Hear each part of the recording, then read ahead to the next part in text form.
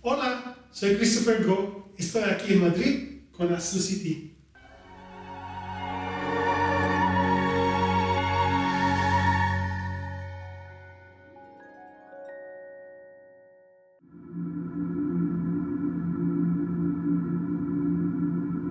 Now, the software we use to capture is Fire Capture.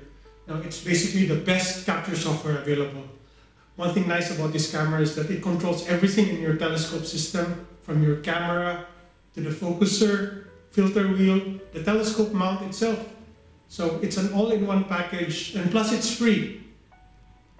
Now, here are the basic fire capture controls.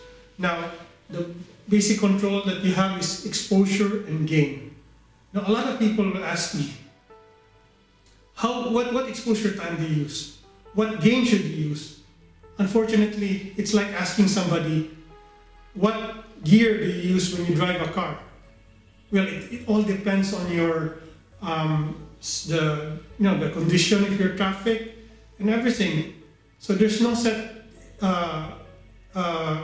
Your exposure time and your gain will depend on your telescope system, the seeing conditions, the transparency, and even the camera you use. So, but you have to adjust with the gain and exposure time. Now, one thing about fire capture is that, especially right now, when you're using a camera with a large field of view, there's a feature called ROI, or region of interest, which you can use to reduce the area that you want to capture. Now, with ROI, you have smaller file sizes, which will help you in your processing and archiving. So I would recommend you use ROI. You just use a small space, enough for the planet, and a little wiggle room as the planet moves because of some mispolar alignment.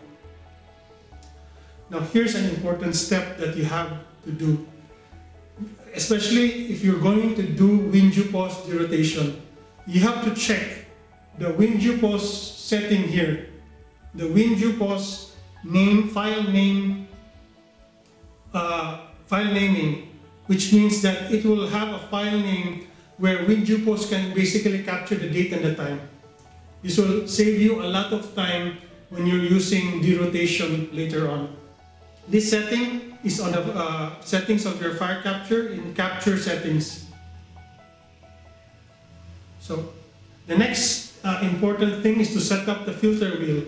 Now, one thing about fire capture is that with the filter wheel, with a motorized filter wheel, everything is automated. All you have to do is to go to red, and basically once you start capture, it will basically roll over to green and blue by itself.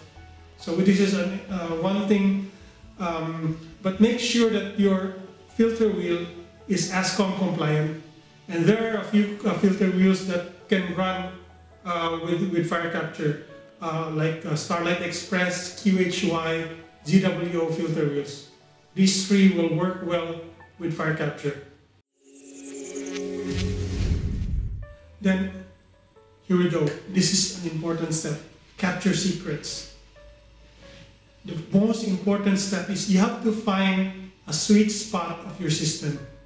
This is something that I cannot help you with, but you will have to figure out with trial and error. So what is a sweet spot? Basically, the best spot setting for your gain and exposure time.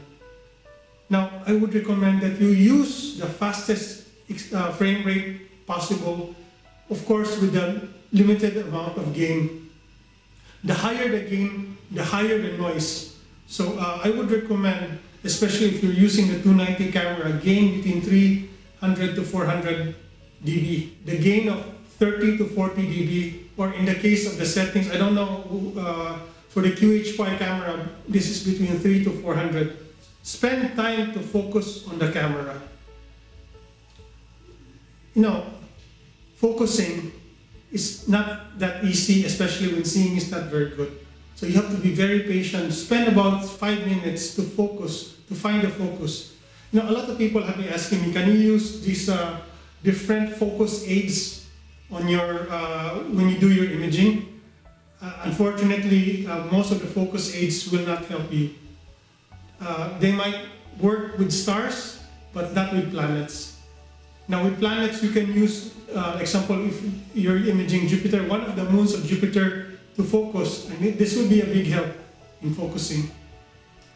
Now, the biggest secret on imaging planet is basically the rotation. It's basically capturing a lot of data. Now, before the rotation, you can only work with one set of image. Now, with the rotation, you can capture even up to 1 hour of data. If your condition is really very bad, you can capture 1 hour of data and basically derotate the hell out of it. Now, when doing capture, before you start capturing, be very patient. Or when you're doing capturing, be very patient. It takes time. You know, capturing for 1 hour is not easy. It takes a lot of patience. Well, basically, if you want the best image, you need patience to basically find the sweet spot, to find everything, do everything trial and error. These things, you need a lot of patience.